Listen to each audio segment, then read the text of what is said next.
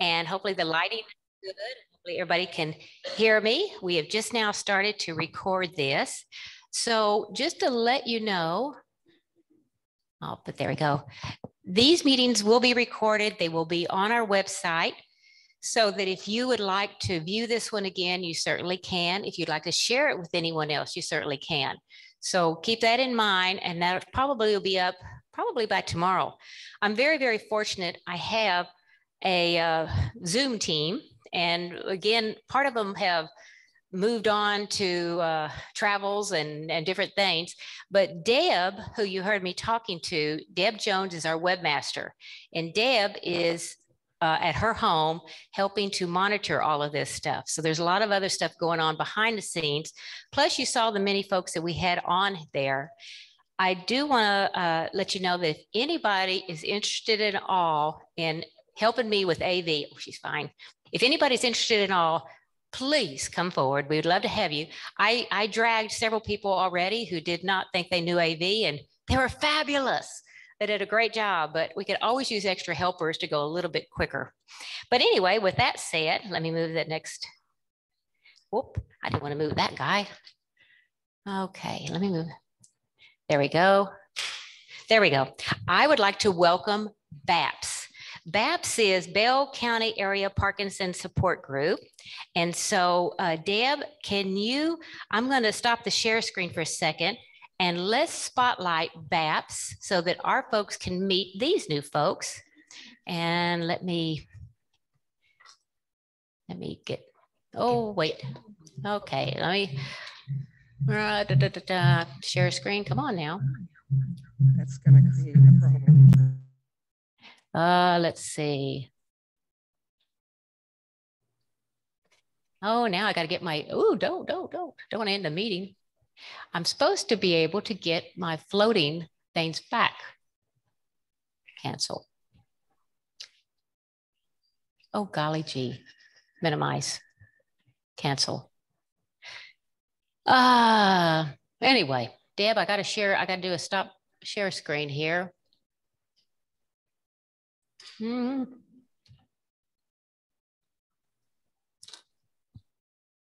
There it is. Now I got it back. Okay, now I can do the stop share screen. Okay, Deb, can you spotlight BAPS?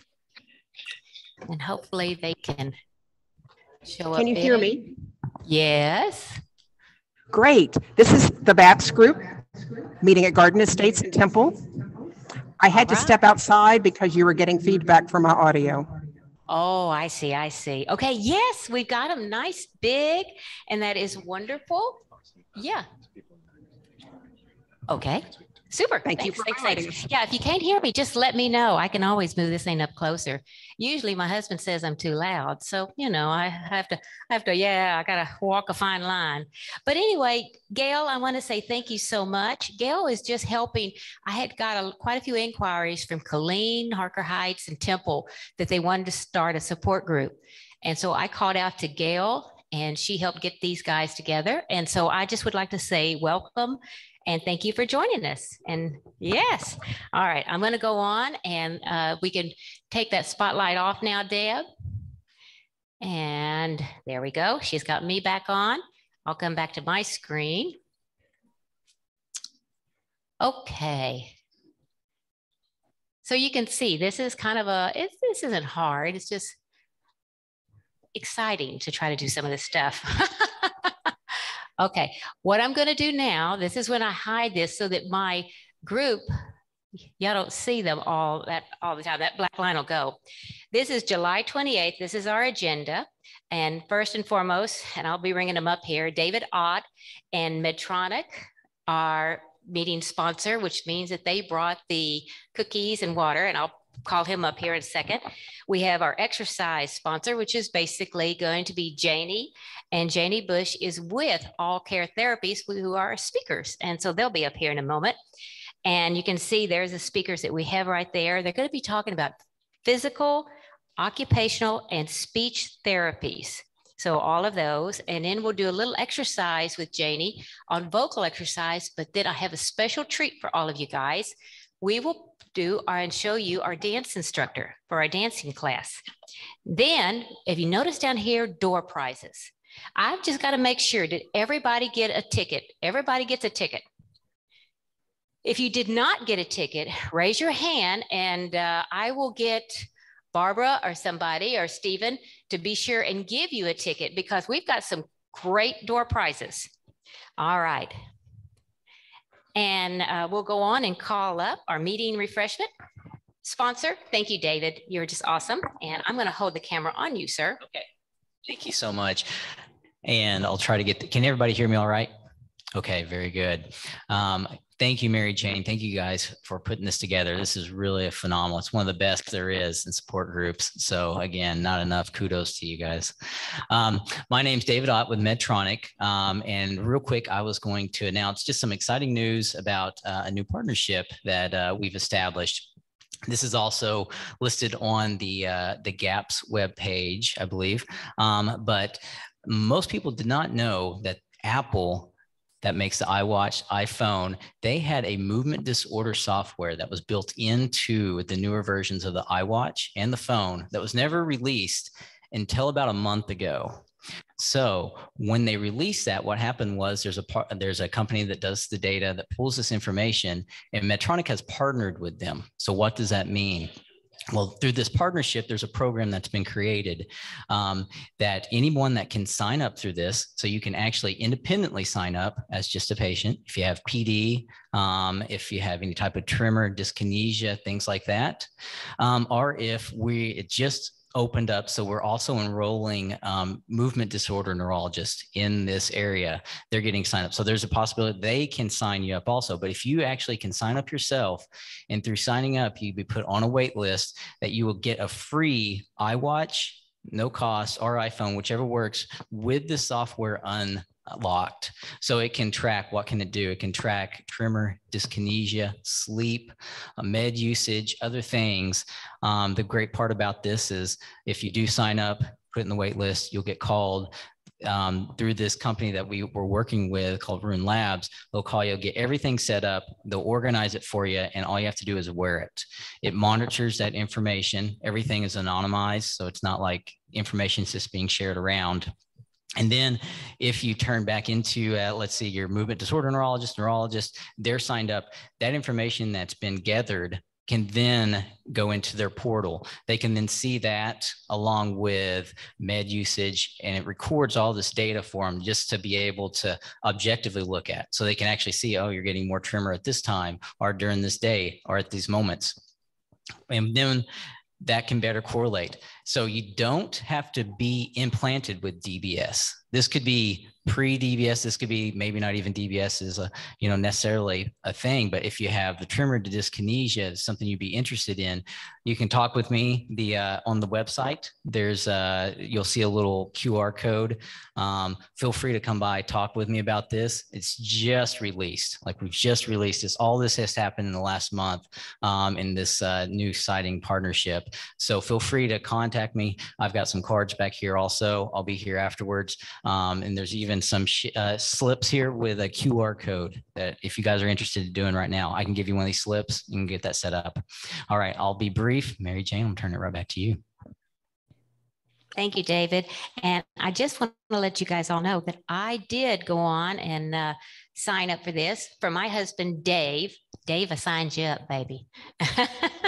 And for some of you who are fairly new, and I know y'all are new, I have been now the facilitator for right at going on 12 years. And Dave, my husband, has had Parkinson's now for a little over 20 years. And so I'm always signing him up for all sorts of stuff. But anyway, I signed you up. This is on our homepage of our website to get this device, which is pretty cool, pretty cool. All right, moving right along. We will be exercising with Janie Bush later on. And so we'll come back to that one. I want to talk about our dancing. If you'll need to stay to the end of the meeting, and our dance instructor will be here. Her name is Luz. And as you were here at First Baptist Church, that's University, or also known as Highway 29. The Grand Living is that real big facility that's just right across the street. That's where we're doing our dance classes. And it is a lot of fun. Several of us have already been going. And it's just fun. It's just a fun opportunity because you're going to learn that my mantra is to educate, exercise, and socialize. And that's exactly what we'll be doing. So I'll introduce you to Luz a little bit later on. But we also have another class. And Stephen, if you'll come on up, please, sir. We have another one. By the way, these are free. These are free that we're working to get grants and to get funding to pay the instructors, but they're free to you. We do our vocal exercise, music therapy. Music therapy is just singing, but we're very fortunate to have Stephen Darrow, who is also the chairperson for our board. And he is a speech and language pathologist, and he leads us in vocal exercises. Thank you, Mary Jane. We're doing Mondays at 10 a.m. right now. The days that I'm there, we do 30 minutes of voice exercise and 30 minutes of singing exercise. We are going to be doing that for about another month, at which point we're going to move to the afternoons. You'll get plenty of notice. We won't spring this on you. And we are also hoping to bring Janie Bush on board, which I'm very excited about. And we'll have that all synced up, make sure that nobody will be surprised by any of this. I think August 22nd will be her first day, so it'll be me until then. August 8th is the next time I'll be there. I really hope to see you there. Our goal is to keep you loud, your voice matters, and make sure that you're heard whenever you want to be, and to really answer any questions you have. Like Mary Jane said, this is all free. So please, if you're local, you should be taking advantage of voice, music, and the dancing thing with Luz that she was talking about earlier. Thank you, Stephen. Thank you very much. Hey, I do want to introduce someone who's not on my slides, but Robert, if you'll please stand up. And this is Robert Crane. Robert Crane is a professional photographer who has volunteered to help me out by taking pictures. And these are some of the pictures that you'll see on our website. If for any reason anyone does not want to have their picture made, you know, speak now, forever hold your peace, you know, but they're just, yeah, I'll be the censor, but they're just pictures. And as you've looked at my website, we don't put a whole lot of stuff on, but it helps with the newsletter and everything like that. And of course, with him being a professional, he's a lot better than I am at taking pictures. But anyway, thank you, Robert, for coming. You're very faithful and I appreciate it. All right, moving right along. I had to tell you about this, you guys. This is really, really good.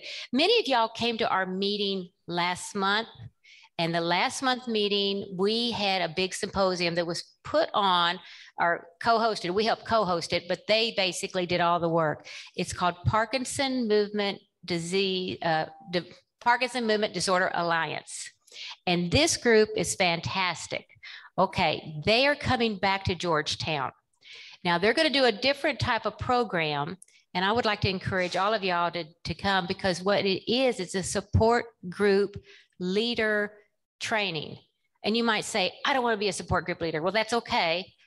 But it is a training to help you, to help me even. So it's free.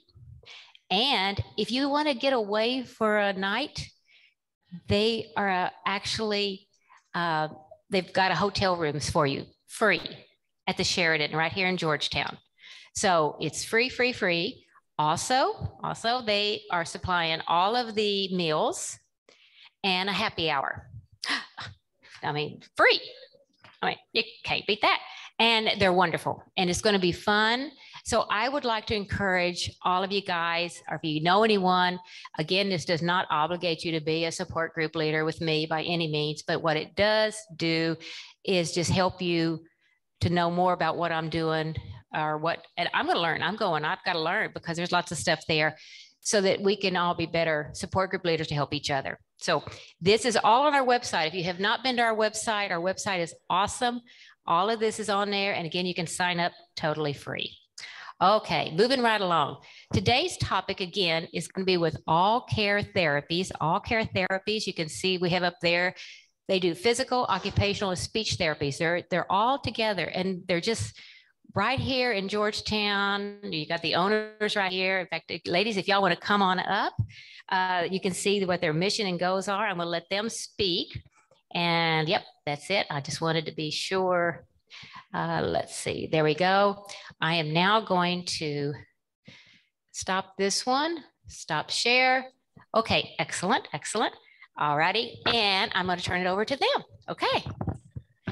Let me introduce yourself. I will. I'm going to pull up my slides.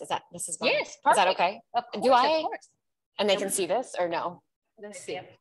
Oh, sure, they go up, but I've got to come in a different way. Give me a second. Sure. Okay, that's where it is. You can be talking to them. Sure. Sorry, I'll introduce myself. I'm Tiffany. I'm the director of the PT program there and also part owner at All Care. I got to meet a few of you guys last month at the symposium. So I apologize if I'm going to give a little bit of a repeat with my section that I get to chat with y'all about, but then you get these three lovely ladies after me that kind of gets to give you some new fresh information about what physical, occupational, and speech therapy can do for y'all and really allow you guys to take charge of your diagnosis with Parkinson's, to continue to live your active lifestyle without any limitations. I truly love the programs that are available for. And I'll let you do the slideshow. I don't know how to. That's okay. Yeah, then you need to do your slideshow. I can just leave it like this and we can flip through too. I can play the. If you click this, that makes the slideshow right here go forward. There it is. Mm-hmm. Oh, there it is. Perfect. Yep. And then Janie can click on through. Which one has this? On stage, I'll sneak on up. Whoop, I gotta get out of the way. I can. I'll walk on over the stage. All right. So Janie, go ahead and go on to the first slide. So I always love statistics and stories. So I'm sorry, I'll try not to tell too many stories so I can share time with the rest of my crew. But one thing that I do find really interesting, important, that's going to kind of lead in my conversation that we're going to have together is that there's about 8 million people living worldwide with Parkinson's. That's a pretty significant number that's out there.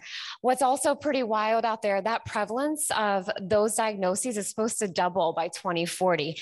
And that's big, that's huge. And so in theory, why this is important, because it's not only affecting you and your family, but it's also affecting the economy, our society, with this increase in diagnosis. And the sad truth, it makes people pay more attention to this diagnosis, but let's look at the positive.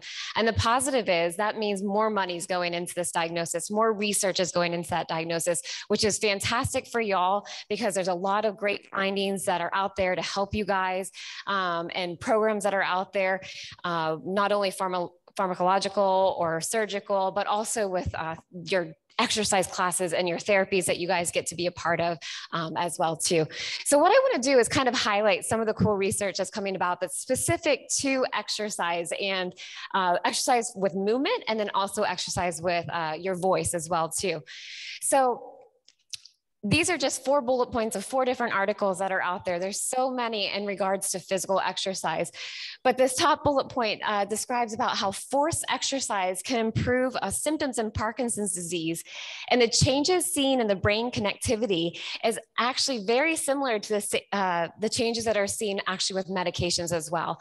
That's huge. So when I say forced exercise, that means that exercise that's just taking you a little bit out of your comfort zone. It's pushing you hard. And when we push you hard with those exercises, you're getting that much of a change in your brain that it's the same thing as medications. I want to highlight that I'm not saying to not take your medications, but exercise is really important for you guys to do, just like your medication is really important for you to take on a regular basis.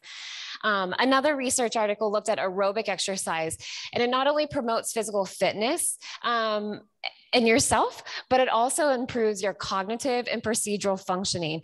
Really important. We know that with Parkinson's disease, sometimes it can be a little bit harder to process information or higher functioning, higher cognitive skills.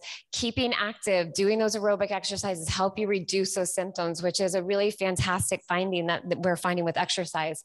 Looking at aerobic exercise again, it also increases dopamine and stimulates brain activity. Again, awesome. We know our dopamine levels are low, so we really want to keep those dopamine levels high. So keep active with those exercises there. And we're also finding in research that structural changes are actually happening within the brain when we do types of balance training. So I guess the point here is that, we think about just doing physical exercises just to stay active and stay movement. And I want to highlight though, what is actually happening in the brain. There's a lot of what we call neuroplasticity, a lot of increased blood flow to the brain, a lot of different shaping that's happening in the brain that can really help you fight off those symptoms. And again, like I said, take control of your diagnosis. Next slide. So I want to look at voice exercises too, because it's so important to also recognize these. There's some good research articles that are out there that are looking at intensive speech treatment sessions that are targeting voice.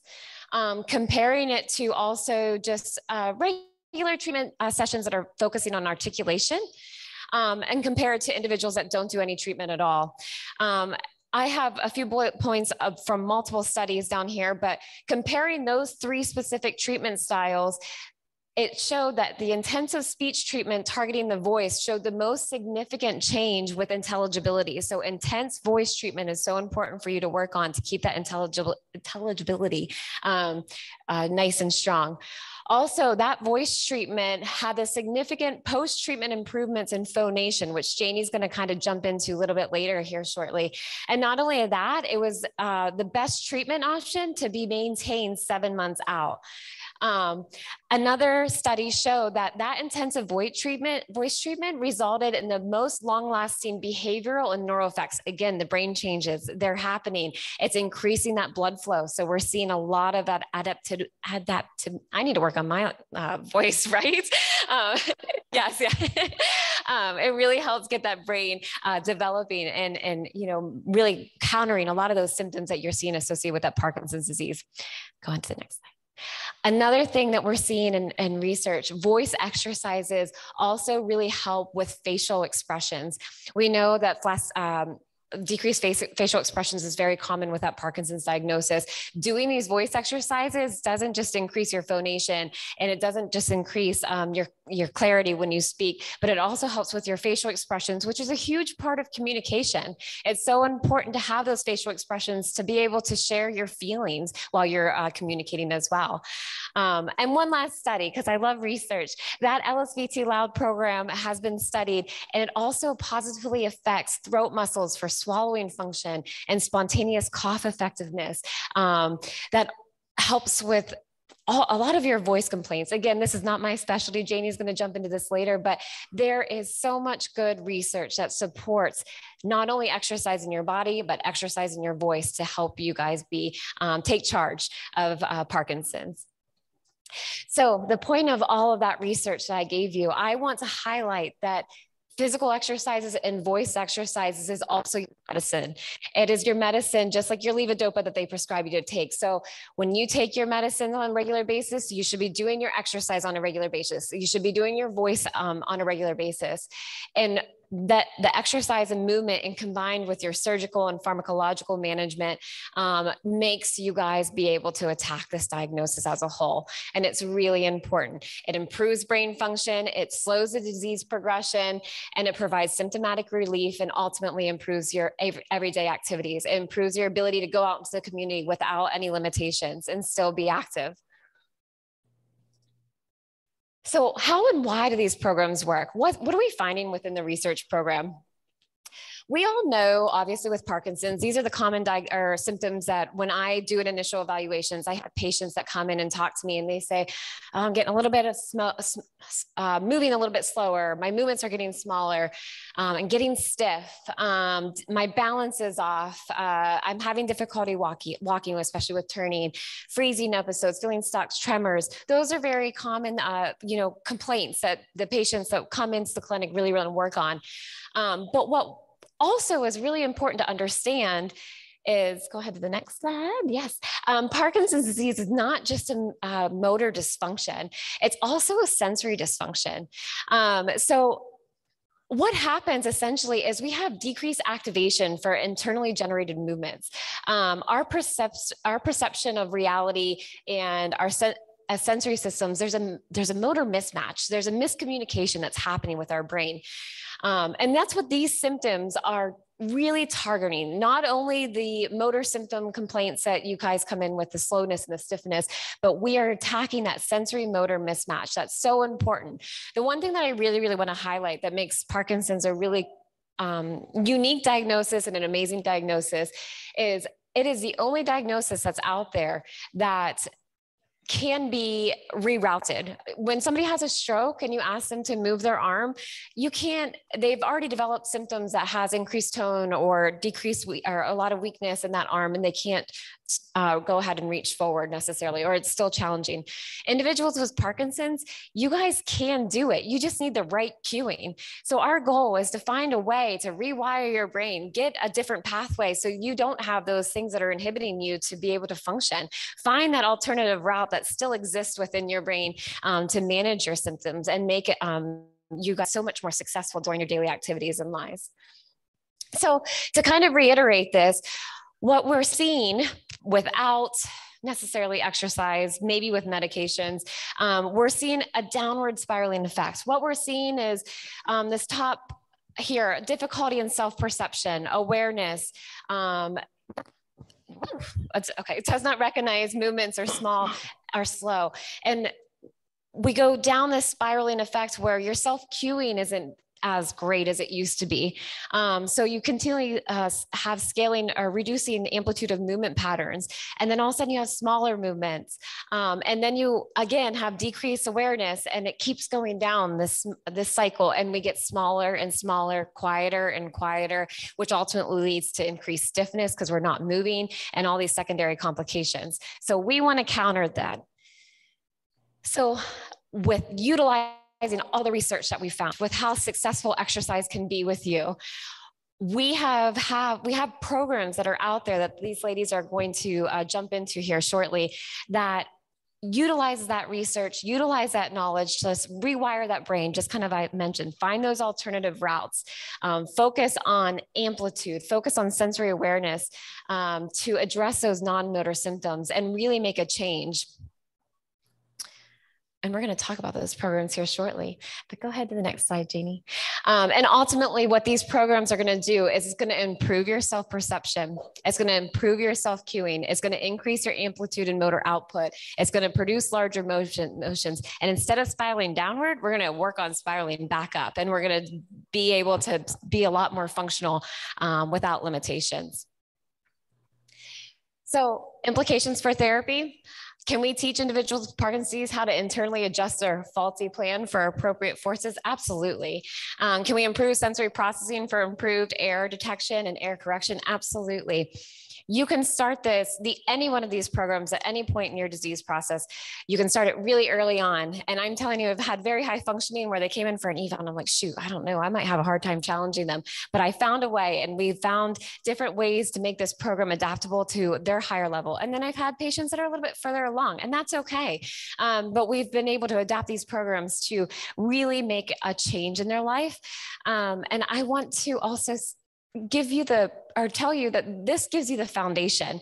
This gives you your roots. So when you can take this, so you can start right away and then take these roots, this foundation out to your exercise program, out to your dance programs, out to your yoga programs and learn. And we don't want you to have to keep coming back to us. We want to be friends. We don't want you to stop into the clinic and say hi, but we just want to give you that foundation so you can learn it. And then maybe every now and then we'll come back for a little boost session with these programs. And we love doing that as well too. I'm going to briefly touch about physical therapy and LSVT Big before these other girls jump in and talk about how OT and Big works together, how another program that's similar to Big, Power, Kayla's going to touch on that, and Lainey's going to touch on the speech programs. But when we talk about physical therapy and the Big program, this is one of the first physical therapy, occupational therapy programs that developed. It's an intensive program. I'm not going to lie. And I tell my patients straight up when they come in, it's going to be hard. It's not going to be easy. And it's fairly rigid. There's some pros and cons of the program, and I'll give you both the pros and cons for sure. This program's pretty rigid. They want you to do 1 hour therapy sessions for 4 times a week. That's a lot. And then they wanted for you to do it 4 weeks straight. And I promise you, you're going to be tired, but I am doing those exercises with you. I'm tired with you, and I get my workouts in while you do your workouts as well. When we're working together, our goal is going to be high intensity. Again, research shows that, remember that first bullet point, forced exercises creates more change in the brain, increases blood flow. So I'm pushing that forced exercise. I want 7 out of 10 exertion level when I'm working with you guys. So I ask my patients, if a 10 equals that you just ran a marathon, I want you close to that feeling. I want 7 out of 10 exertion level, and we're going to work hard, but I promise you'll make it through and the results are worth it in the end. And your typical therapy session that's involved with the Big protocol is very typical. It has that protocol that you follow. You do 8 daily exercises that target specific movement components associated with Parkinson's disease. This also becomes your homework. And then we pick 5 functional tasks that you guys pick out. You tell us that you want to work on, and we incorporate those every day into our therapy session as well. And we challenge those 5 functional tasks. We make them harder. So then when you actually have to do it in real life, it's easy peasy. We always focus on big walking. And then we also try to combine a lot of these activities to make them so you can go out into the community, put everything together and be as successful as possible. What I want to show you real quick is a couple of videos and success stories. One is a promotional video at the LSVT Big website, but it is really fantastic to see what kind of change can happen. This individual, 71 years old, there's a ton of videos on the LSVT website. So if you want to have more interest, go check them out. They're really great. This gentleman, 71 years old, he's been 14 years since diagnosis. He was referred to PT for slowness, difficulty walking, falls, and freezing. His Parkinson's medications were optimized before starting LSVT Big. This is important to know. His medications didn't change from before and after. And he just did that intensive 1-month therapy session. So 1 hour, 4 days a week for 4 weeks. And I want to show you the befores and after. Go ahead and click on that, Janie, the blue hyperlink. Right here, the 71-year-old, yep. Click on that and it's gonna give you the link to open up this. There you go. And then if you hit this down in the bottom, your right-hand corner, it'll open this up to be a little bit bigger. Yep, that full screen. Yep, right here. There you go, click that. So what you can see on your left is your before and on the right is after. On the left, the first thing that's notable to consider is this gentleman's walking with a cane. On the right-hand side, 1 month later, doesn't need the cane anymore. He is so much further past his speed, his arm swing, his stride is so much better. And if you're paying attention to this gentleman on the left, you notice when he gets his transitions on the floor, he kind of freezes a little bit and it becomes fairly challenging for him to be able to cross those different variations in terrain, where the gentleman on the right has no issues kind of crossing some of those variations in terrain. Again, 1 month, that's huge. No medications changes. It's a game changer, I think. I'm a little biased, I'm a PT, but I think it's fantastic. Go ahead, and if you hit the escape button or get out of that video, I want to show you one of my patients. I think you can go back up to, do you want to help with the Google Slides? I don't know, I get, let me see.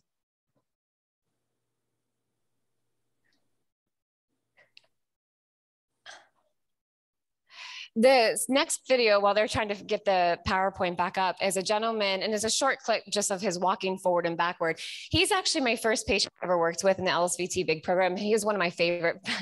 gentlemen that I've ever worked with. And maybe because it was my first time working in this program, I honestly only became certified because I had to teach this at the University of St. Augustine. I did some teaching there. Now I'm at actually the University of Texas.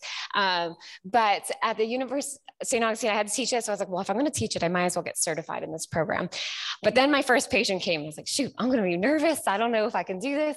But we worked so hard. You can go actually to the next slide. And the results were fantastic. When he first came to me, he had 11 years, he's been diagnosed for 11 years. His goals were dressing. He said that he couldn't put on his pants anymore without stumbling and falling. He had a really hard time getting out of the chair. Couldn't really get up off the ground. Stepping backwards was a challenge. Couldn't climb ladders. He was still very active with climbing ladders to be able to fix things at his house.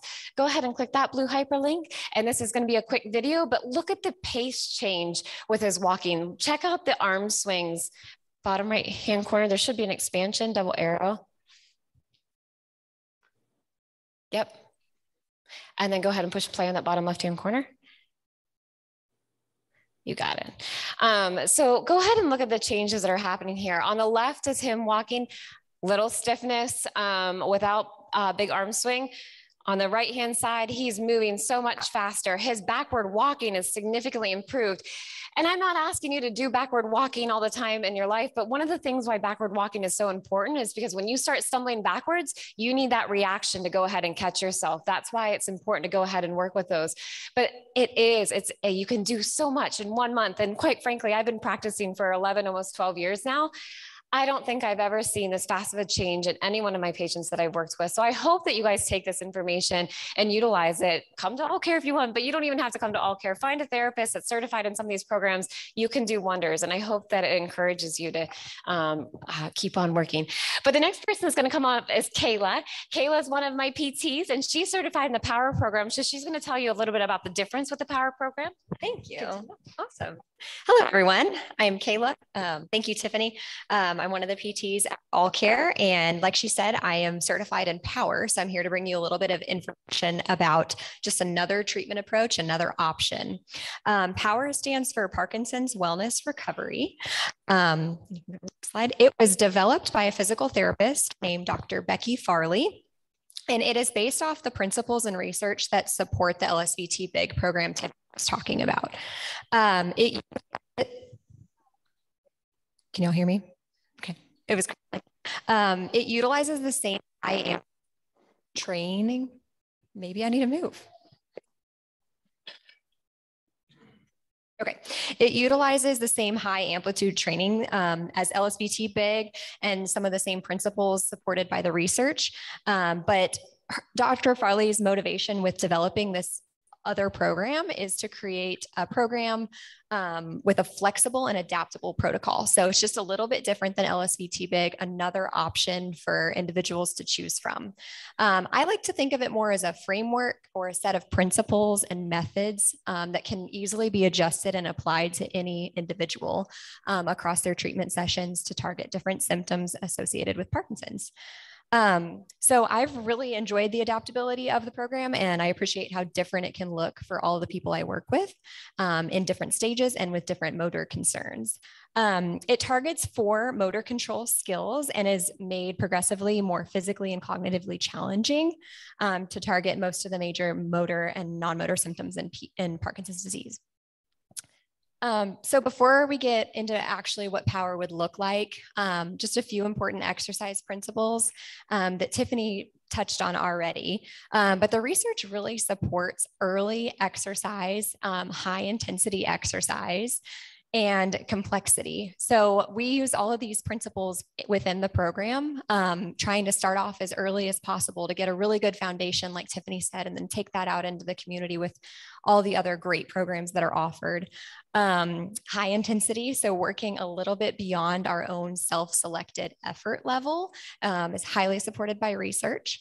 And then we utilize varying complexity, continuous practice, and task-specific practice to make the most out of our sessions. So after all, we get good at the exact things that we practice. So being very specific about our interventions and why we're using them for a specific goal is extremely important. So the power moves are based around skills that you learned during development. And they're put into 4 core moves. These are skills that underlie everything we do in our day-to-day life. Every movement that we make, you can break down into at least one of these core moves. And the research shows that these are the skills that commonly begin to deteriorate among people with Parkinson's. So that's why they're utilized in the treatments. We retrain these skills so that we maintain them, get better at them, and move about our lives with efficiency and reduced motor concerns. So let's see here. We can perform the 4 moves in several different ways, different positions to mimic daily mobility, and different coordinated patterns, so that we can have an impact based on how we perform them on stiffness, slow movements, balance impairments, things like that. The goal though, so we'll go to the next slide. What's the goal? A few definitions are really important. Mobility, it's our ability to move about freely and easily. Function, it's our ability to perform all of our ADLs. So we put those together and we have functional mobility. That is the main focus, not only with power, but also with LSVT big, but in our treatment for when we're working on many of these concerns. What does a power session look like? Can we get the There slideshow isn't on the video? specific framework like Tiffany presented with LSVT big in terms of the number of sessions and how that is structured.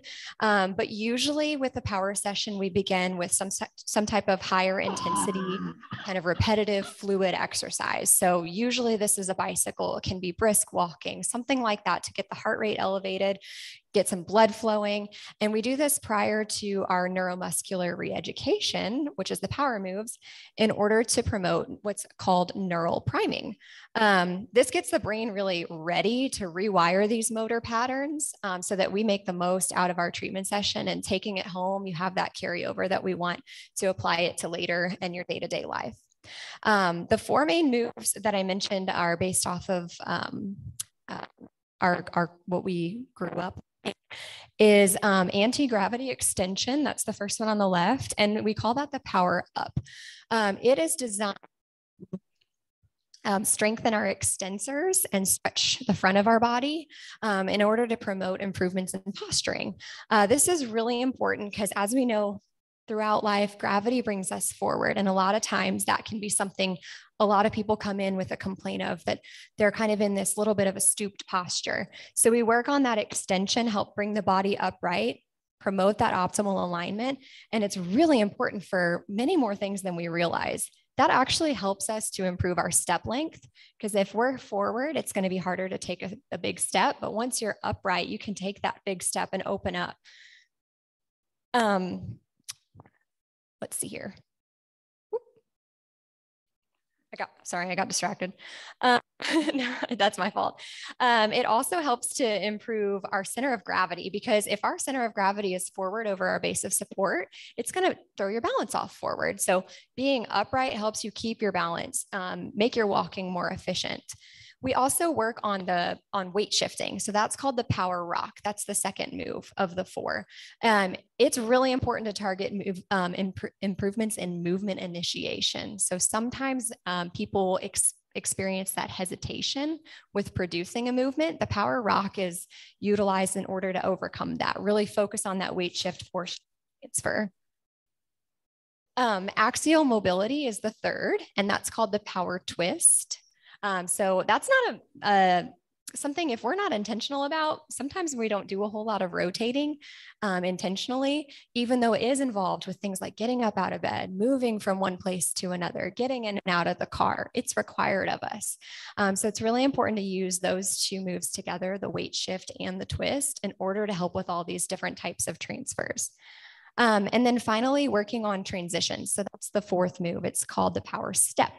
And it helps us to move in different locations in space, and the goal of improving our efficiency and effectiveness. Obviously, we use stepping patterns all the time when we're walking around, moving about our life. But we also need to think about too, if our balance is a little thrown off, we're constantly using a stepping reaction to try to right our balance. So basically, those are the 4 moves. We'll go through them in so many different ways. We can perform them really slowly, where we can focus on getting a big amplitude movement, really get those nice big movements. We can do them a little bit faster, but still big, where we're really addressing that bradykinesia, which is the slower movements. And then one of my favorite things to do too is add that cognitive challenge in with these moves in a flow. So performing one after the other, or just a few in a sequence that's changing. So we really challenge the brain to go back and forth between different tasks and switch from one to another. And it provides a really great challenge, more similar to how we move in our day-to-day anyway. So like I said, I've really enjoyed using power. I've seen some really great benefits for the people that I've worked with. I love how adaptable it is. So what might be a power session for one person will be completely different for another. And that's just really exciting to me. So we can customize towards any individual's goals. Now that this is up, it may be a little difficult to see, but all of this can be also seen on the Power website. It's a great resource if you're interested in learning more. But I put just 3 of the positions here that you can do one exercise. So this is the Power Up that I talked about for that extension strength, performed in seated, standing, and on your back. And so that's those are only 3 of the options, but we can do it on hands and knees, on your stomach, to mimic whatever we need to for your day-to-day. I think that was my last slide. Yeah, that one. Perfect. So I'm happy to answer any questions you may have after the rest of the presentation, but thank y'all so much. I'm going to pass it over to Becca now.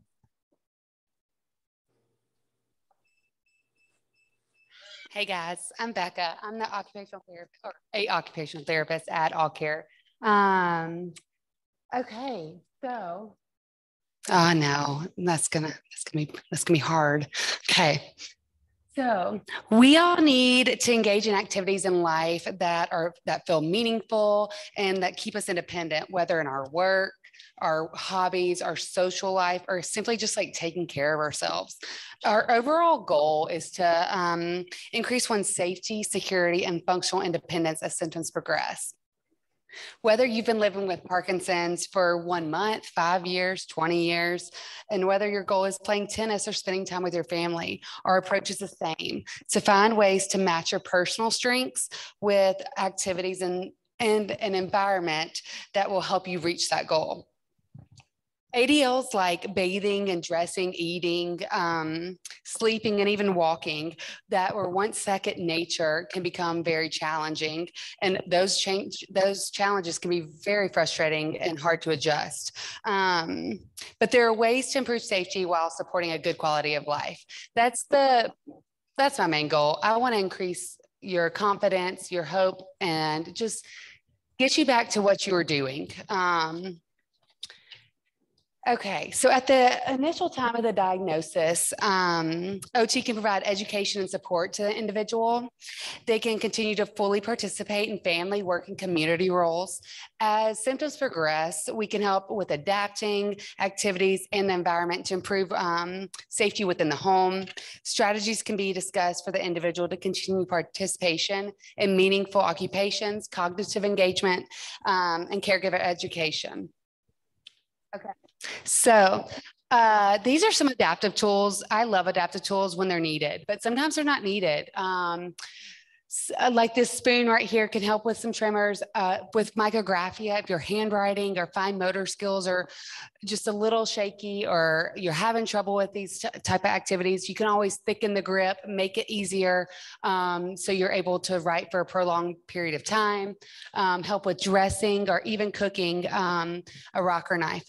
But so OTs have always been good at teaching people how to adapt devices and clever compensatory. Thank you. Yes, compensatory strat techniques. While this is still true, one thing that I've learned with the use of adaptive devices is that they're not always needed. For example, if we can address the underlying deficit of hypokinesia by driving amplitude needed for a task such as buttoning a shirt, the patient can perform the task without even learning how to do a button hook or avoid buttons altogether.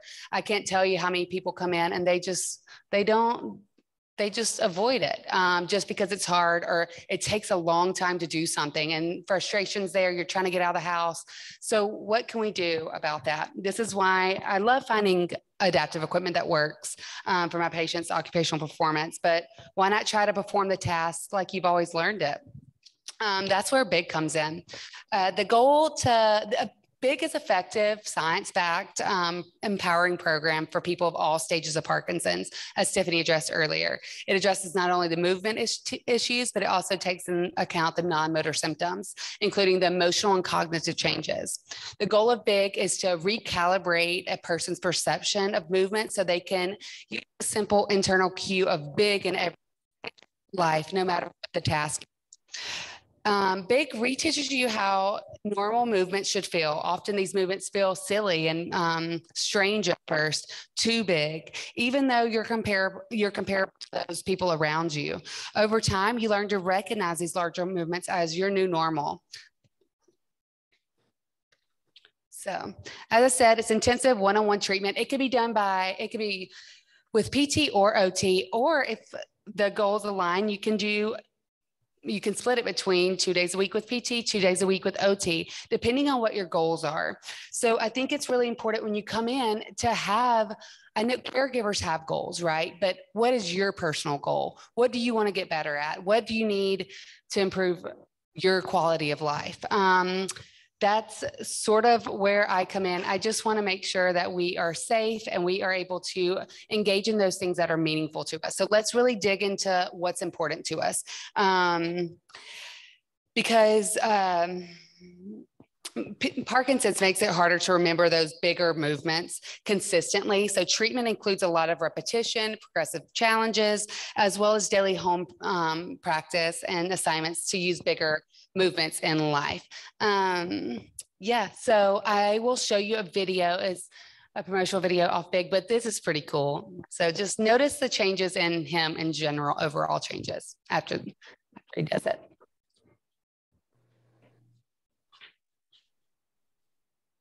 Good, and I want you to just kind of notice as you're watching Bob do these things. It's a very slow, small kind of movement that he's using to try and get those buttons through the buttonhole.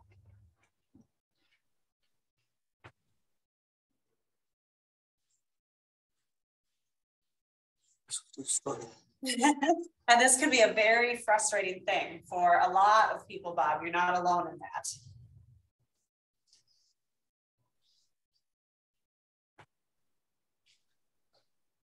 Does the top button tend to be one of the hardest ones for you? Okay, good, you got it though. All right. Let's do it. Ready? 1, 2, 3, go again.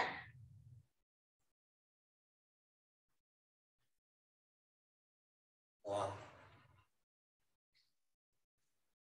Really push it in hard. Nice. About a third of the time. You're right. Good job. This is my favorite. Now go back in and close it like you're angry with it. Really push it in strong. Yeah. Nice. Look at that confidence. Even quicker. Even quicker. You're right. I haven't done a button that quick, and I don't know how long. So these seem very small, that could change a day. Being able to get dressed by yourself, those fine motor movements. Yes, the bigger movements, the gross motor is very important, and that's where PT targets, but I want to see the fine motor movement. So like even Tiffany has a great story of somebody just manipulating a puzzle piece after doing those finger flicks with it. They couldn't do it before. And so look at your hobbies, look at what you're interested in, and come visit us at All Care. I'll be happy to answer any questions. If you have any, I'm gonna pass it over to Janie.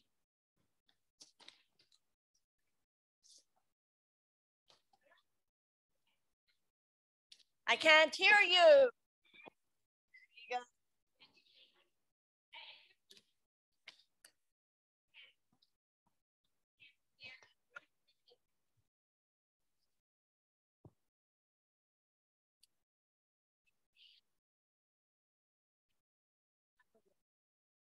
But anyway, things that have been working. I'm sorry to disturb you guys. But Oh, hey, Jane, you're on. All right. How you doing? Okay, who has heard this said in their house? I'm not mumbling. Anybody? Little hand raise. Yeah, no. All righty. Who has responded? Well, you just can't hear me. Okay, I see a couple of those. All righty, move on. So in speech and communication, a lot of times, and Tiffany spoke on this, it's their perception. Folks with Parkinson's have that decreased feedback loop where they're not realizing that they're not speaking as loud as they should be.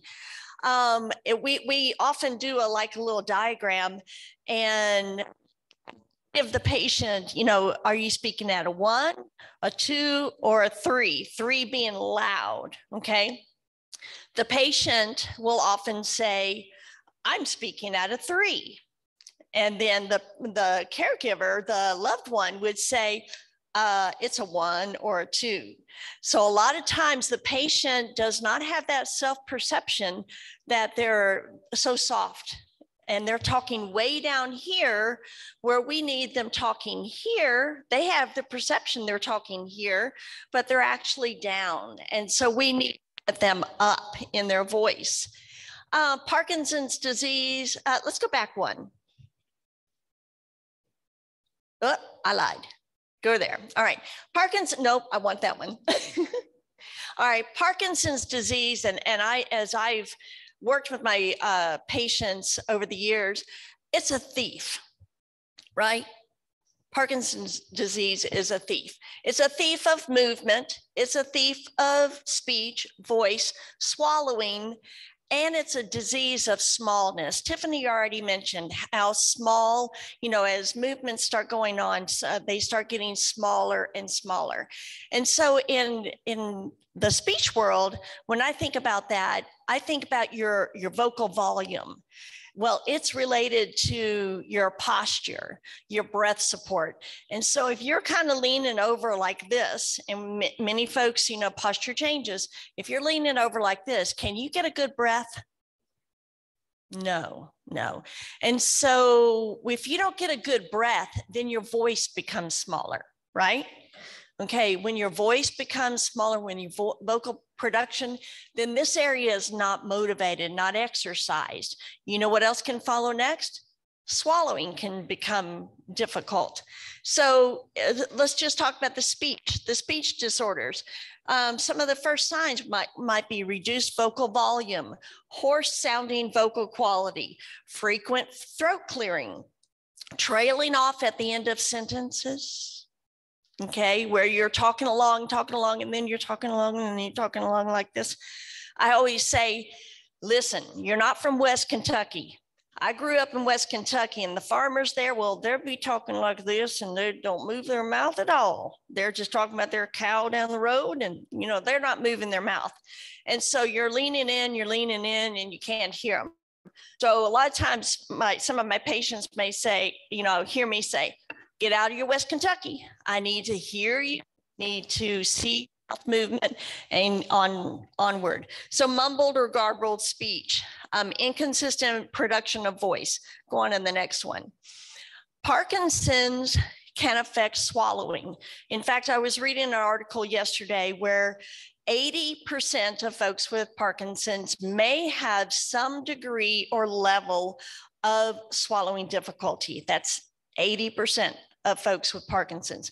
So some of the initial signs or symptoms might be drooling, coughing during or after eating or drinking, sensation of the food or pills getting stuck in your throat, unexplained weight loss. Now you think, well, how can that be a sign of swallowing difficulty?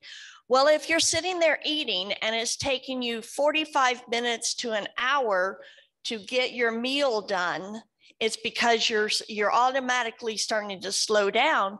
Well, the dietitians out there say, well, if you eat fast, you tend to not fill up, right? And so you eat more, you gain weight and get overweight.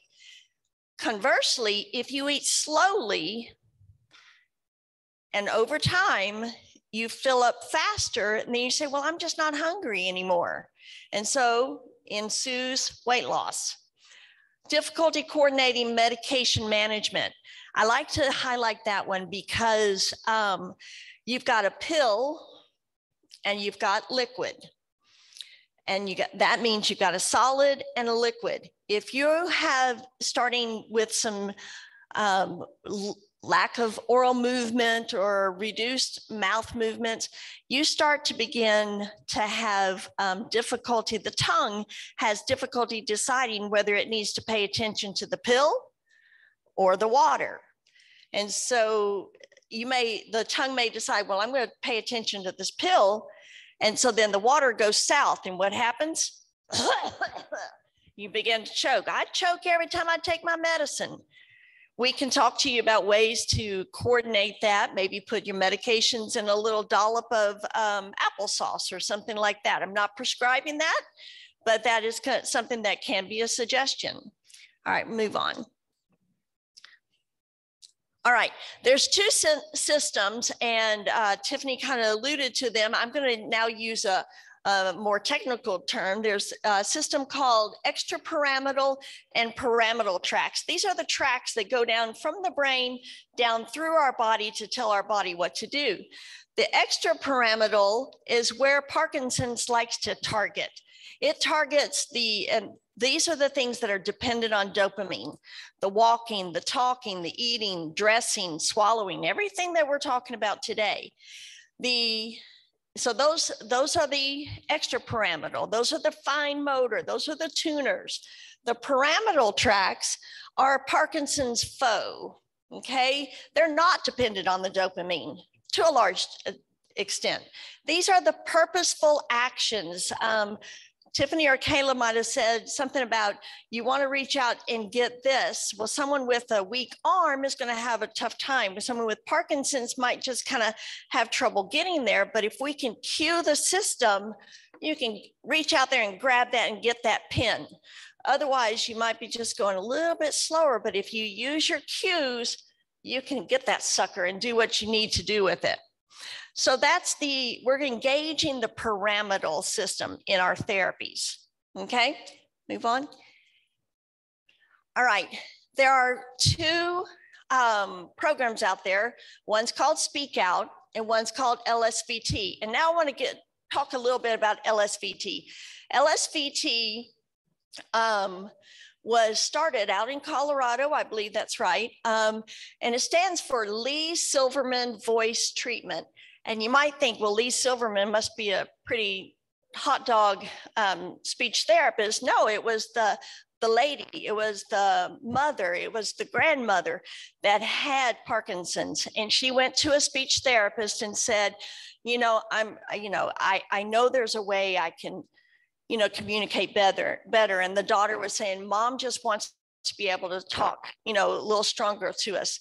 And so her name was Miss Lee Silverman. And the speech therapist began working with her and been developing this program of LSVT Loud. And the patient got better and better and better. And so they decided to patent that and just, name that as Lee Silverman Voice Treatment Loud. And now that became so successful, then I'm not sure who the physical therapist that came along and started say, well, if that works for speech, let's do it for physical therapy too. And so they developed that and grew that program. So you see, that's where it came from: LSVT Loud, LSVT Big, and the whole corporation or the umbrella is LSVT Global. And that's where you would type in to find that information. Speak Out is a same type of program, same type of effort, much like Power is the same, very similar to LSVT Big. Speak Out was born out of a lady that was doing therapy in her home that was LSVT Loud certified. And she said, I need to tweak this a little bit and just make some different little changes.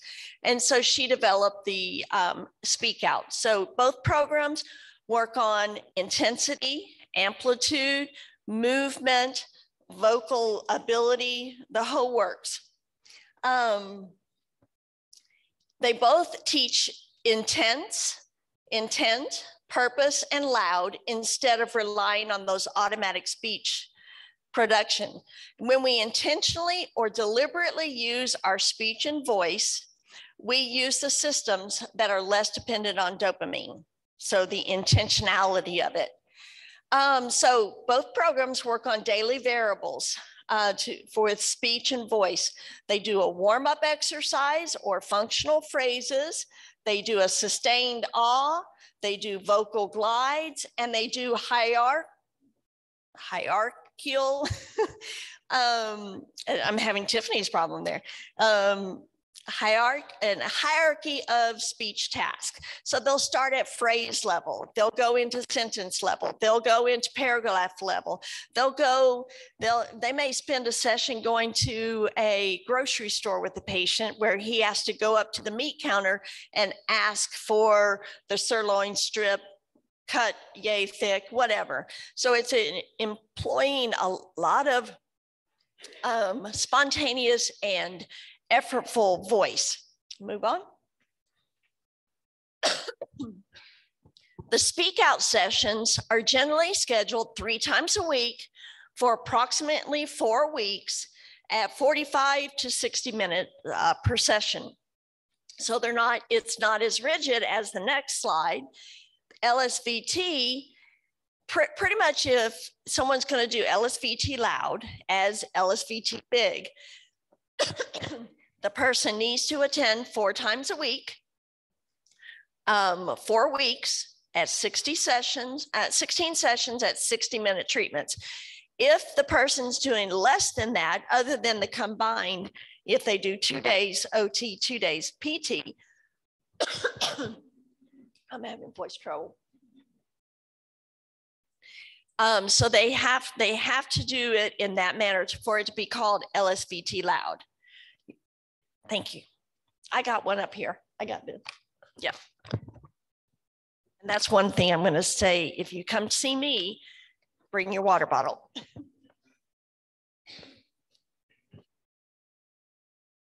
All right. So All Care Therapies of Georgetown are speech pathology services. We both have LSVT loud and speak out certified clinicians in our building. We all have, multiple years experience. I happen to be doing this for quite some time. And the thing that I bring to the table is my dad, who lives in West Kentucky, developed Parkinson's, and he was in the medical field. He's a veterinarian. So he said, I'm a better doctor than the other doctors because, I have to know what's wrong with my patient instead of my patient telling me. That's a little funny about him. But I would send these exercises, up to West Kentucky. I said, do these.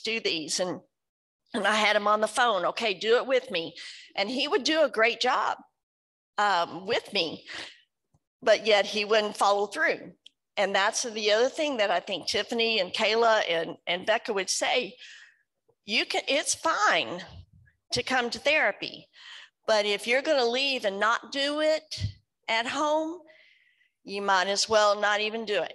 Okay, it's an important thing. And I've come up with the adage of no longer is therapy done to you, you do therapy.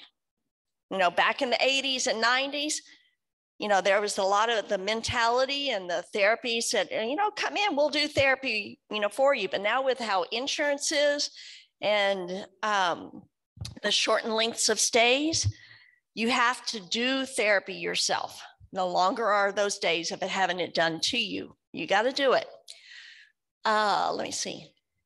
All right, All Care Therapies, Medicare, it's a Medicare covered service. We are approved for Medicare, or you may have a co-payment along with that. We have appointments available. And this is my final thing. Speech, occupational, and physical therapies can help you balance the whole system by working on big, loud, purposeful movements during your daily activities and communication exchanges to help you live better with Parkinson's. And I'm going to bring up the other staff here. Any questions? We want to open it up for questions now. And you want to, yes.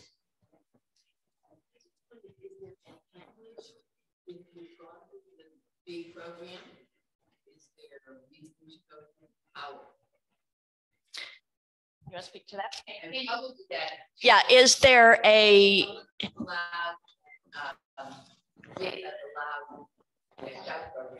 right. If yeah, I'm gonna the question was, if you have gone through loud or big, LSVT loud or LSVT big, or speak out, do you need to do the other counterpart? And my answer is no. What each program is complementary of the other. They both are emphasizing intensity, amplitude, practice, and developing it into your daily. Now, having said that, can you go back and get another session? Do you have to do it right after the other?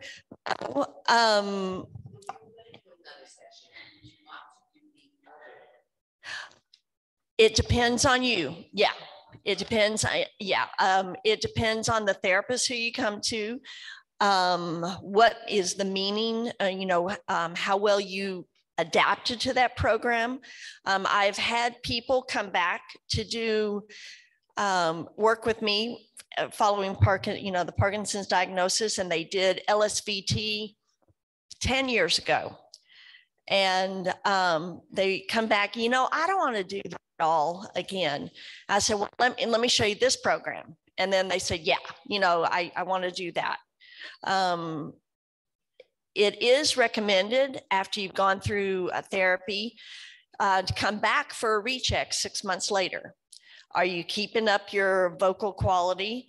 And then you can say, well, I need a little shot in the arm, and maybe 2 to 3 weeks, get another little shot in the arm of either LSVT loud or speak out, or I'm sure power or big. I don't think they would have to come back for a full zone after they've done after 6 months, but speak to that. Yeah, so I agree. It's not necessarily that you should do the other if you haven't done it, right? But I think the biggest difference, it's all the same principles, right? It's research supported in the same ways and performed in the same ways. But I think the biggest difference, at least between big and power in the PT department, is some people aren't interested in the schedule of an hour, 4 days a week for 4 weeks. So that flexibility is a little bit of appeal to someone, especially if they're involved in other group exercise classes, because there's so many around. I would say that's my biggest thing, is that a lot of people have that draw towards a little bit more flexible of a program. And then I have worked with individuals that have had big years ago, whatever the timeline may be, and are doing power, just a new approach, a new kind of idea behind working through challenges. But to piggyback off what Janie said too, a huge thing is that it's PT, speech, OT in doses, right? For life, whenever you have a decline in some sort of skill, or something's, becoming really tricky for you and we need to get like a tune up on it. I think that's the biggest thing, is it can really serve as a great tune up. Okay, I got another thought. Okay, go. The other thing, and I think Kayla was alluding to this, is that once you graduate, after a big program or power program, speak out, LSVT big, LSVT loud, it doesn't stop there. And back to therapy is not done to you. You have to do therapy. You have to continue.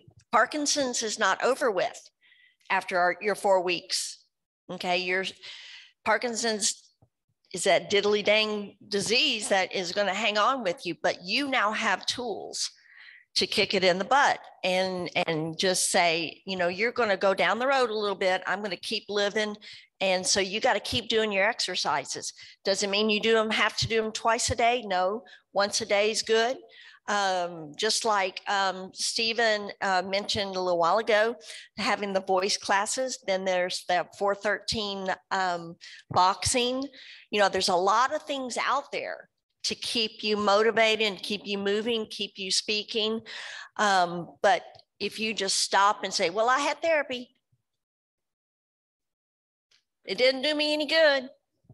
Well, it's about 3 months ago. Well, have you done your therapy? No. So, you know, you've got to do it. Another question. Any other thoughts, ladies? Yep. Back where? Okay. Do you have to have a doctor's referral? With physical therapy, they have direct access. In the state of Texas. So in the state of Texas, we do now have direct access. It's state dependent. Obviously, we'll speak solely for Texas because we're here. But we only are allowed, even with our direct access, to only get 10 days worth of therapy before we need a doctor's referral. So we can't squeeze this all in. But what you can do, we have a lot of patients that will call our front office, mention that they would like to come into the clinic. And our front office, if you let us know what the physician provider or that you're working with, we can fax off to the physician provider, request a referral. And if you've been at your physician's office and then or in the recent past, a lot of times those physicians will have no issues signing that referral over, and we'll get you in as soon as possible. So even though we have direct access, unfortunately, it hasn't developed quite far enough yet in Texas, but hopefully fingers crossed soon. We do have some cards back there on the table. So if anybody wants to give this to your provider, neurologist, or anybody and saying, hey, I'd like to do some speech therapy. I'd like to do some physical therapy. I think I brought some prescription pads that you could take that prescription to your doctor and say, would you fax this to, sign it and fax it to the All Care. And then our front office will, boom, take you from there.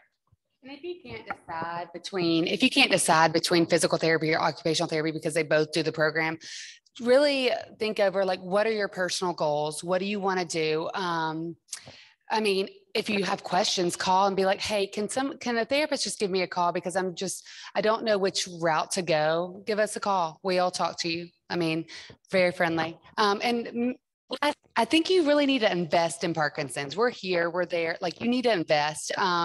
This is our journey that we're on now. So I think let's become friends. You're going to need us. So if you can't decide, reach out and we can help guide you, and you can talk to your doctor about it. So, yeah. Any more questions? We have a question from the Zoom audience.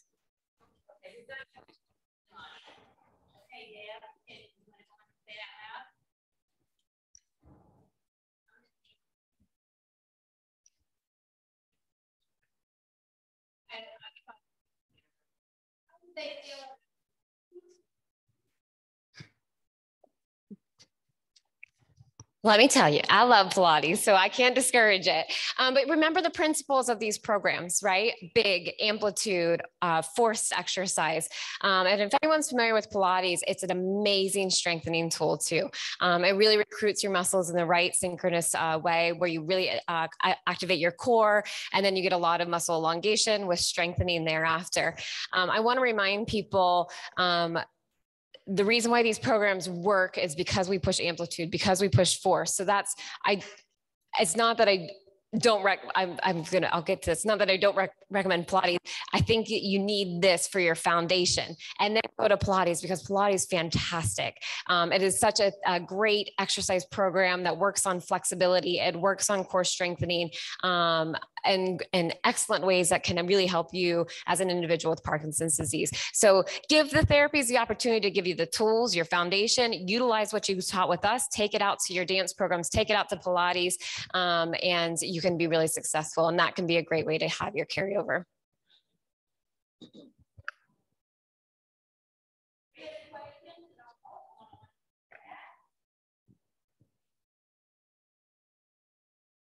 It's time for some voice exercise. So you haven't gotten rid of Janie yet, but at least it's going to be a little bit more fun and interactive. Oh yeah, she'll be too loud. So I would like to give a round of applause to this awesome group. They are wonderful. They are located right there on Williams Drive, but more importantly, they offer the full package in regards to therapies. And I know Medicare covers it, but does it only cover it once a year or? No. So Medicare and all insurances, and obviously each plan is a little bit different. If speaking of Medicare in particular, in theory, there's a Medicare cap that you can only spend so much per a year.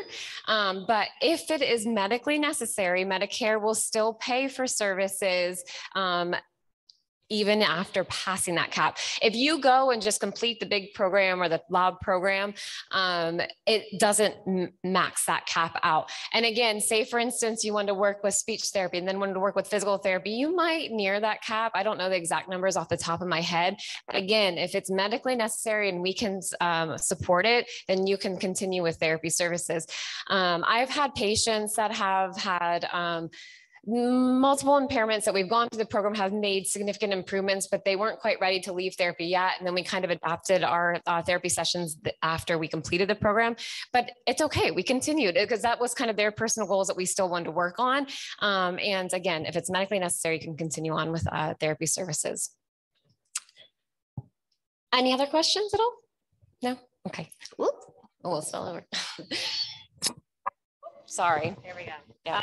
Okay, well, what we're doing, and I'm looking right here, Janie's going to use her slides, but is that there? Yep, and then you just need to. Okay. I'm going to make sure they're on, because I lost my slides somehow during this thing.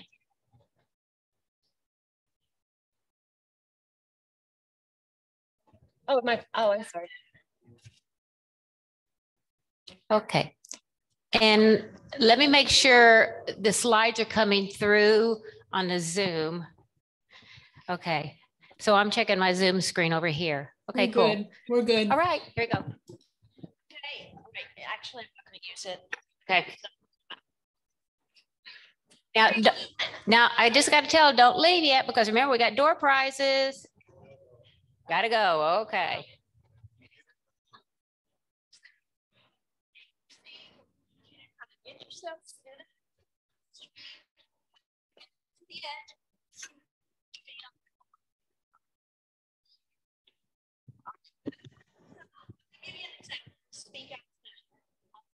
That is what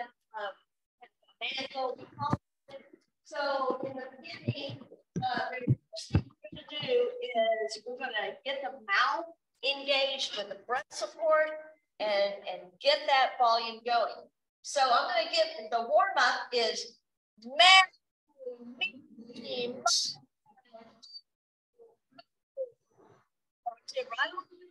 so you got to think about you're moving your mouth, you're getting that good breath support, and you're trying to get down the hallway. Now I've had some patients say they can hear me doing this, and I said yes, they can. That's great.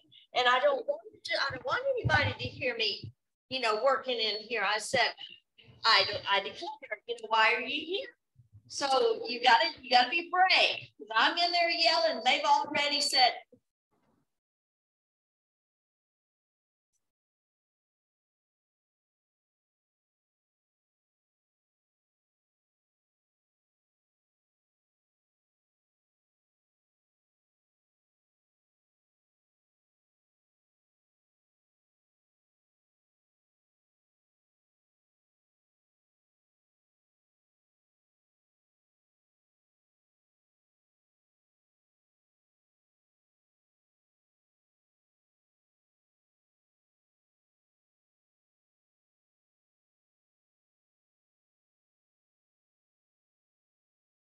Energy. You get one good. We do need to use it. Oh Lordy.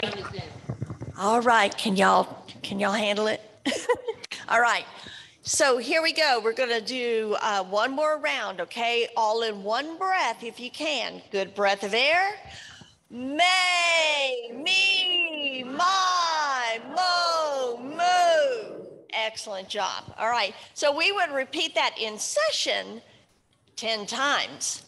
But when the patient is working at home practicing, they only have to do it 5 times. But we're going to do 10, not here today, just to give you a little taste. The second one is sustaining as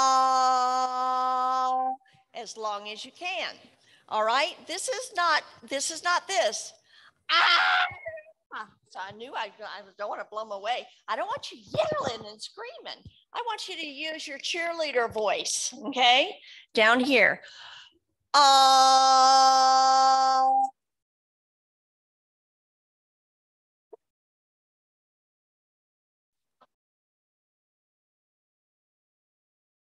Good. And in session, I'm going to start you out trying to get 15 seconds worth, okay? Some patients are like at 8, 7, 6. They're not able to sustain, but you can do it, all right? Now, we're not going to do, we'll try 10 seconds. Are you ready? All right, good breath there.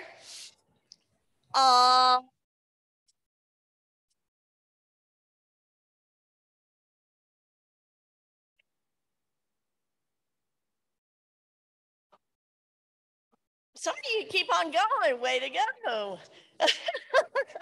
I thought, yeah, one of my old clients can do this for a long time. That's great. All right, the next one is gliding up the scale and gliding down the scale. Now, why is that important? And a lot of people say, now, you're not going to make me a singer. I'm not a singer at all. But this is not what it's about. Think about your swallowing. In fact, put your fingers on your throat. Make a swallow. And I call it the goozle there. Do you feel your goozle move up and down? Yeah? Give me a head nod. Yes, no? You feel your goozle move up. All right. When you go up in pitch, your voice box, now I'm going to change the name, your voice box rises up. And it then depresses when you come down. When we swallow, we use the same muscles and mechanism. That's why a lot of times we get the spread over effect of you're working on your voice. You're also working on your swallow too. So let's try it. Forgive me if I break here. I want to start low and go high.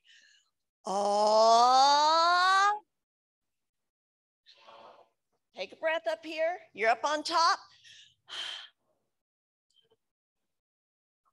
You did it without me. All right, do it again.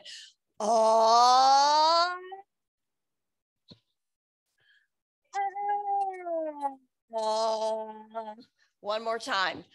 All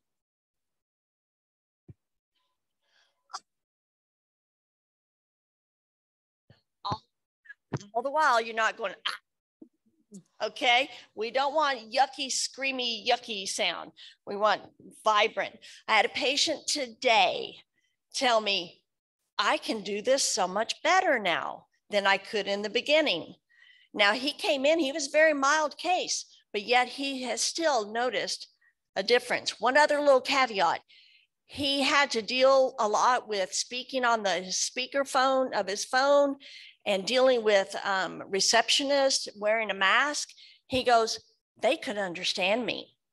Where 3-4 weeks ago, they were not understanding him. So it works, guys. And he said, I understand it, what I'm doing. All right, the next thing is counting. This engages the mouth again, engages the breath support. 1, 2, 3, 4, 5, 6, 7, 8, 9, 10, 11, 12. And as the program goes on, those series get a little bit further. You go to 1 through 4, and then 5 through 8, and on. So you start to gather. So let's do a 5. All right, count to 5. 1, 2, 3, 4, 5. Now go on. 6, 7, 8, 9, 10. Keep going. 11, 12, 13, 14, 15. Go on to 20, 16, 17, 18, 19, 20. Do you feel a little tired in your face? Yeah, so you're really using that.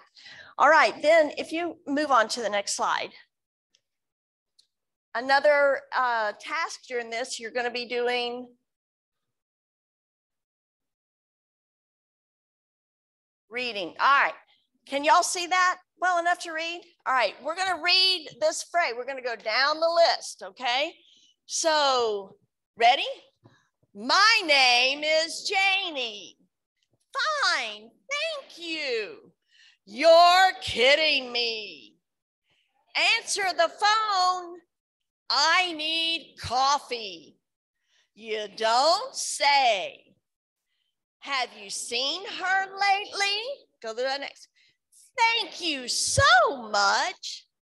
I hope so. It's better than before. Where's the paper? Speak with intent. Hold on a minute. Live with intent. All right. So you see you're engaging your mouth. You're engaging the vocal changes because you're doing inflection and so on. All right. One more cognitive exercise. This is the last one. That's your cue. All right, cognitive exercise. We employ these. You've heard Tiffany and Kayla and Becca talk about employing cognition along with this. You got to get those brain stimulated up there. So let's see who can do this. And I'm going to hold mine. I'm not going to hear you. Let me hear you count to 30 by 3. Start. 3.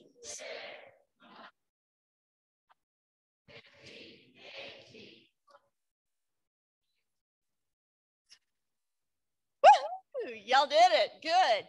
All right. So you do that at a loud voice because you're stimulating that. I've had some patients go 3, 6. And so I've been really slow. I don't care. Just stimulating. Name me 5 presidents. I mean, we're going to get random. All right. Ready? Go.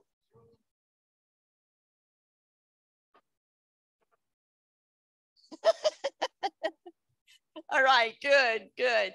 And so that concludes the exercises. And then we were panting and we're done. All right, thank you. I think that's all that we have.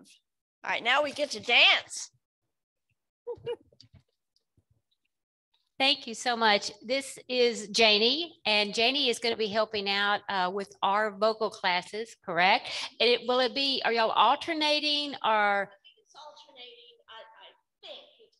Second and then he's going to be first and third? Oh. Okay. Okay. All right. To the afternoon. Okay. Okay. Well, this is a in progress. So yep. We're getting started with that. Thank you, Janie. It was excellent. Thank you to All Care Therapies. It was wonderful. I am going to end theirs. And let's see, I'm going to have Luz, if you want to start coming up, Luz, we'll get you right there. And let's see here. I have to, for some reason, mine, a PowerPoint had gotten messed up. I hope it's not totally corrupted. No, there it is. Excellent, excellent. Okay, so let me come back to Zoom and share screen. Here I am. Share and okay. See, get your tickets ready too, guys. We're going to be having our tickets and let's see, slideshow. Nope. Dadgummit. Okay, give me, there we are. That was thank you to them. Our GAPS mantra. Let me make sure I'm checking it with, I have 2 cameras going later. Okay, so they should be seeing everything correctly.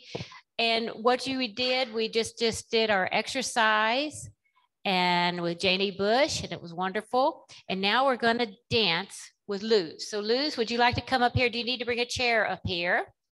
Okay, while Luz is setting up, I'll go on and let you know. You got that chair? Okay. Anyway, Luz is going to be doing our dancing class, and you're going to get to practice that. In the meantime, I'm also going to have Carol and her helpers. I believe it's Barbara and maybe Anita. She'll get some helpers. If you'll bring up the door prizes, we are just about ready. Oh, we've already got them. Gosh, they're ahead of me. Okay, super. Okay, so we'll be doing that right after, and she's getting her music set up. In the meantime, I want to ask, how many, is this your first time to come to a GAPS meeting? Raise your hand. Okay, so we got 1, 2, 3, 4, 5, 6. All right, I just want to say welcome. Thank you so much for coming.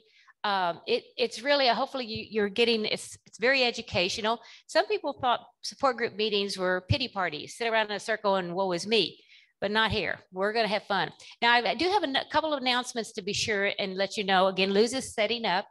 On the back table over there, we have donations, or we have items that people have brought. I, as a registered nurse, am not endorsing anything, not giving anything, but if there is anything over there on that back table, you can certainly take it. If not, we will be taking them to where the pharmacy stuff, will have to get rid of that. But if there's anything you want, you can certainly take that stuff. Also, you can certainly take cookies home. We have plenty of cookies. I want to do that. But for some of you who are new, as well as some of my existing folks, the way I get this place free of charge is that we have to put up the chairs and the tables. And we'll all be here to help out. I'll be putting up AV, but I've got several people that'll kind of show you. We put our chairs up on the racks, but that's your job if you don't mind helping me out, because if not, I have to drag my husband and say, you got to put every chair up, darling, and he didn't like that. Okay, Luz, how are we doing? Are we just about ready? Yeah. Okay. Oh, also, we have some sunglasses. Is anybody missing a pair of sunglasses? We found some sunglasses, and there was a glass on the back table, right? Of this glass. We have 2 missing items as of today. Okay. Okay. Well, I don't know which is which. Okay. I'll let you, here you go, Carol. I'll let you pass all that stuff around. All righty.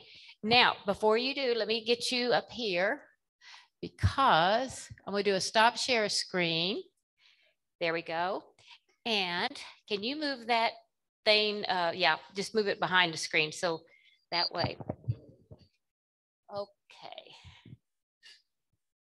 Let's see. Now, I did a stop share screen. Let me see why it's still up there on that screen. Oh, okay. Stop share. I know. I'm trying to, Deb, do you have any suggestions here? I don't know what's going on, why it's not showing up on Zoom.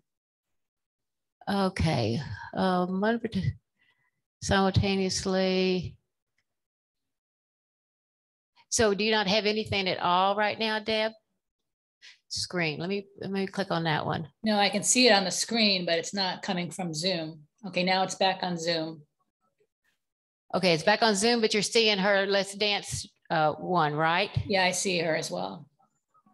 Oh, you can see her also? Okay, cool. I don't know why mine's not doing it then. Okay. Right, okay. It's gone. You got her okay? It's gone now. It's gone? Yeah, we just see her, so I don't see the Let's Dance slide. Oh, okay, that's good. You just see her. As long as you see her, that's the important thing. Yeah. Okay, so I'm going to let her talk here. Luz Mendoza is our instructor for dance class. Hi, everybody. Good afternoon.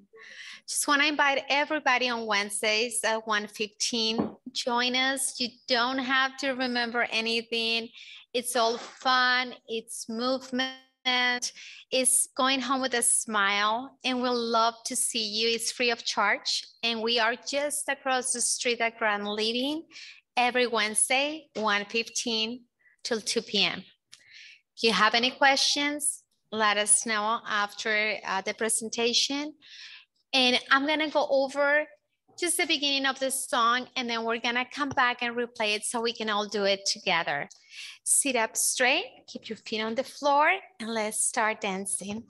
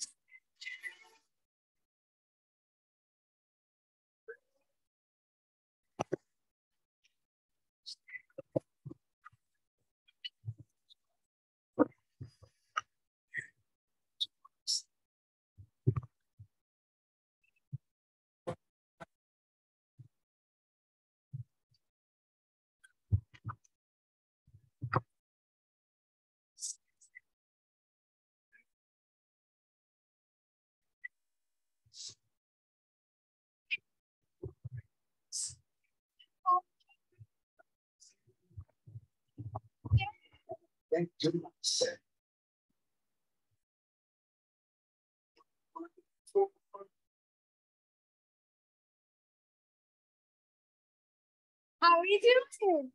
Everybody's fine. That's great. Are we feeling it? Are we liking it so far? Can we all join us? Just follow, have fun. Let's move a little, put a smile on our face. Let's go. Do it again.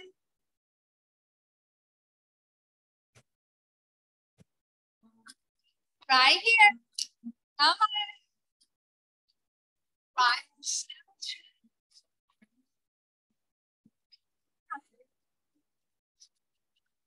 Go.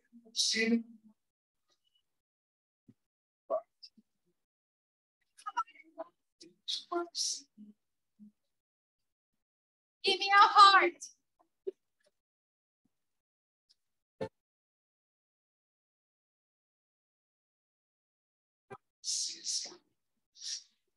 Other side. Go.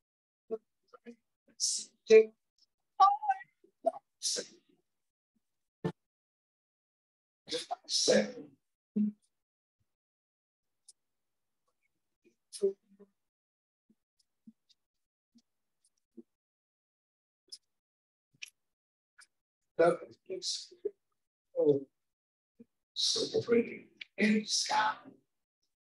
All faces of me.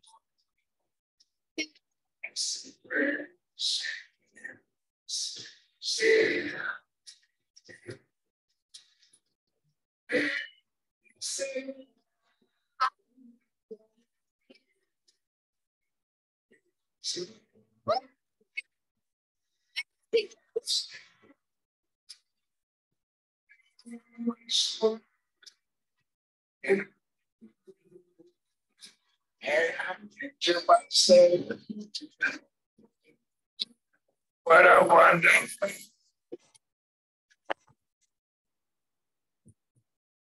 Yes, I think to myself, wonderful.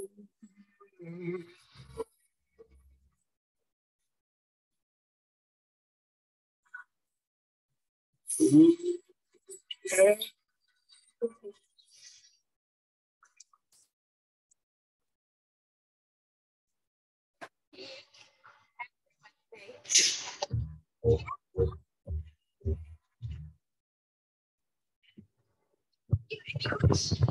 Do you have any questions for Luz? No? Well, we are ready. Yeah, I think he is ready to dance there. Oh, okay. But see, even if you don't dance, it's okay. Did you notice we were on the chairs and doing that? We have a lot of fun with this. So I hope you will join us. It's free to you and it will be every Wednesday. We're changing the time to 1:15. Now, I did get an email that they were having a little difficulty with the sound, but hopefully hopefully my guys are able to hear this now. So we'll see that. Let me see here. We have just one more. Let's see if we can get right over here. Okay. So that was Luz. Luz, thank you very, very much. Thank you. Just show up. Just show up. Yep. Right across the street. Okay. Also just a, yeah, at the Grand Living. Yeah, it's right across the street. So I hope that y'all will do it. Next month, August 25th, we are going to be having a, it's going to be on driving considerations and evaluations. Now, I've got to tell you though, we're going to be in a new location.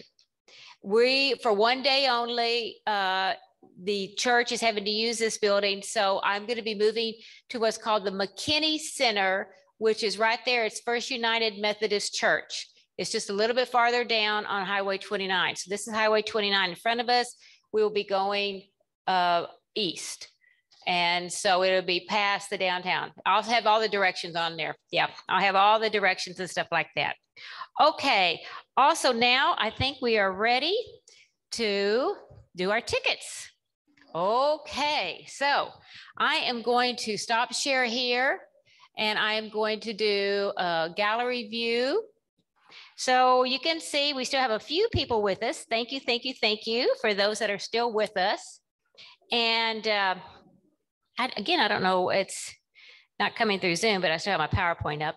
But in any case, for those on the Zoom audience, I'm sorry, you'll be missing out a little bit on the door prizes, but it'll be fun. All right, so here we go. How many door prizes do we have? 4, 5, yay, okay. Now remember, a lot of people have left, so your odds are even better now. Okay, I'll just look at the last 3 numbers, 3, 2, 6. You got it, all righty, all righty. Oh, did you hear that? Janie said you got to say it out loud. Okay, and here we go again. Okay, the last 3 numbers, 3, 1, 2. That's really cool. You put on into the keys, it helps to turn the key. 3, 1, 2. Okay, we're going to go again. That means that they must have left. Okay, so here we go. Whoop, whoop, whoop, whoop. Pull 2. 3, 2, 7. Yay! All right, all right. Okay. And remember, everybody's a winner today because they all get to take some cookies home too. So anyway, last 3 numbers, 3, 4, 1. Yay! Okay, what is he gonna get? A nice, whatever. I guess he gets this. There's one more. Is there one more left, Anita? 2 more, 2 more. Okay, ready? Okay, ready? Okay. 303. 303. Another winner. All right, all right. Okay. And now how many? 1 left? 1 left. Okay, here we go. Ready? The big winner, big winner, big winner. 328. 328. Going once, twice. Huh? Did we get it? 328? Yay! All right. Well, listen, thank you so much. Some of these are door prizes that were left over from our symposium that we pulled here, but I want to say thank you all for coming. But if you can help us, and Barb, while you're back there, if you can turn on the light for us like you did, but if you can help us put up the chairs, we greatly appreciate it. And then we'll bring down the tables and then take some cookies home. That'll be the last table to do. Okay, there we are. Thank you. Bye, everybody. Thanks, bye, Zoom crowd. Thank you. Thank you. Okay.